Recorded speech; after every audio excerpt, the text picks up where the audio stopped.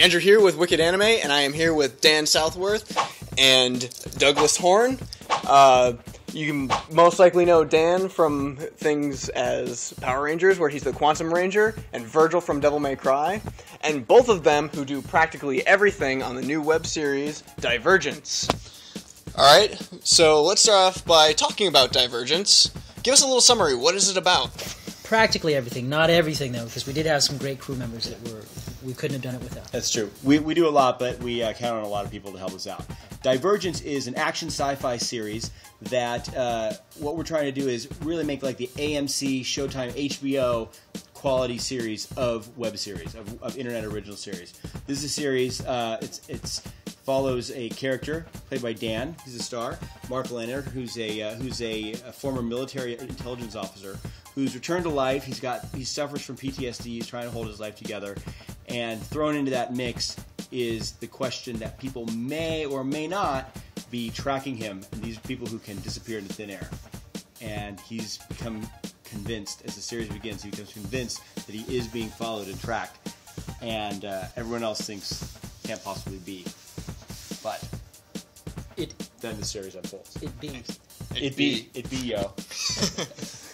All right, let's move it over to Dan for just a little bit. Just a little bit. All right, so I know you're a big stuntman extraordinaire, Dan Southworth. I'm more of a medium-sized stuntman, but if you say so. We're keeping it the bigger one.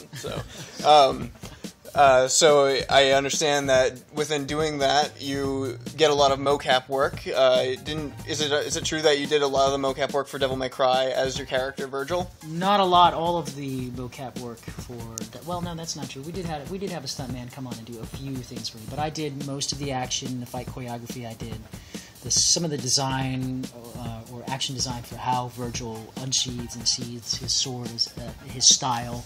I created... And, thank you. You're welcome. Sorry. It's okay. No one's going to watch this anyway. No. And so anyway, I created that, and I did the voice and the acting for Vergil. So that, I was lucky to be able to have control over all of those aspects of the character for motion capture. It was one of my first motion capture jobs, and it's rare that you get to embody the character like that. And also rare that then that character becomes something that's so well received by people the fans of the game. Absolutely.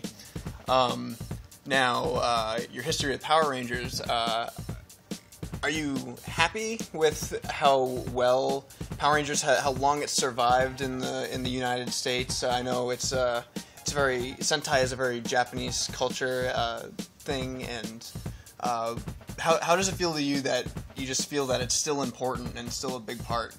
I think it's really cool that I got a chance to participate in something that has become an icon worldwide, and it's an honor. That's how I feel about it. That it's gone on as long as it has, that's great. I think my sort of real connectiveness and involvement in the show ended when I was done with the show. Just to be frank and honest, but I was asked earlier how I feel about have had the chance to play a hero on a show like this, and I said it was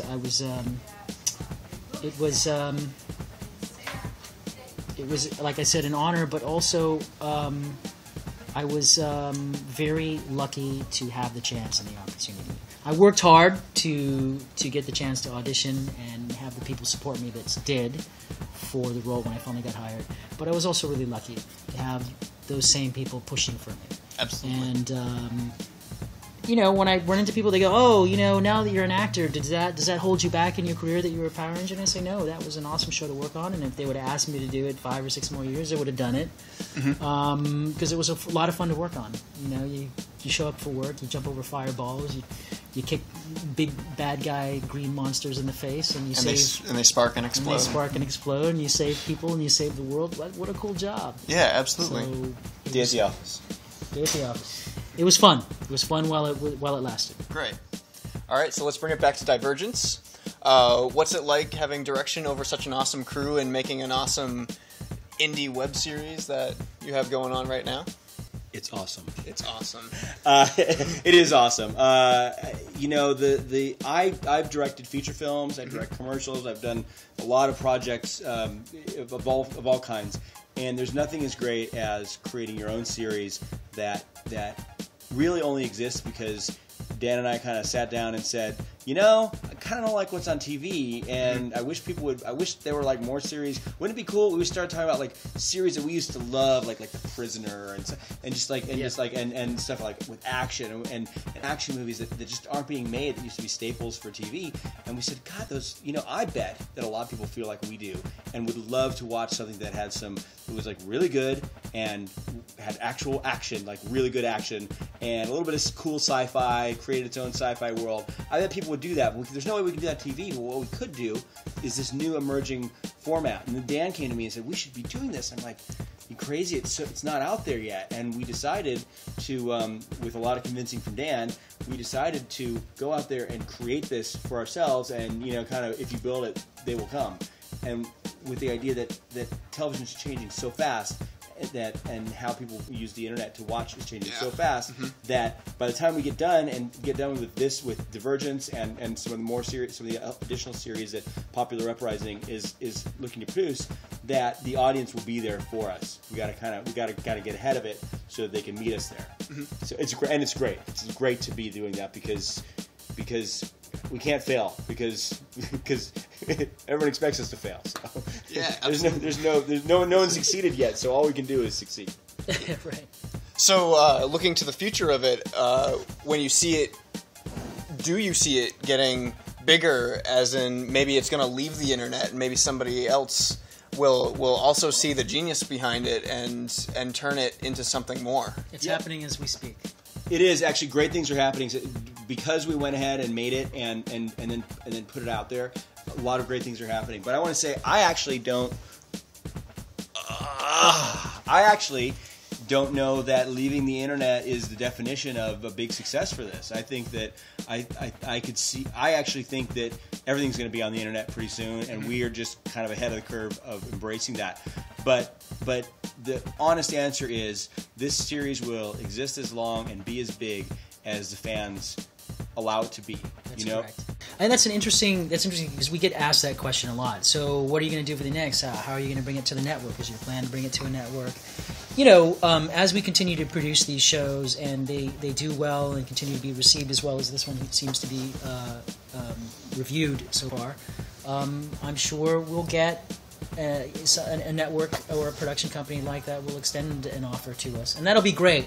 But really, this show is designed to be exactly where it is, and that's the overall plan. That's the master plan, and it's where we really want to be. It's not like we won't turn down an offer from a big studio. Yeah, but when the network puts you on, then the network can take you off again. Yeah. So and with us, we go out there, we build our audience. Nobody but us and the fans. You know, every series eventually ends, right? Because you reach your completion, but it's only when we get tired of it or the fans get tired of it, that's the time for it to end. Not because it hit 16 million viewers and it really needed 18 million. So like the network, a lot of sci-fi shows. And so the network, television, primetime, that's not necessarily the place to strive to be. And I think that's where television may well end up back on the internet instead of. I really feel.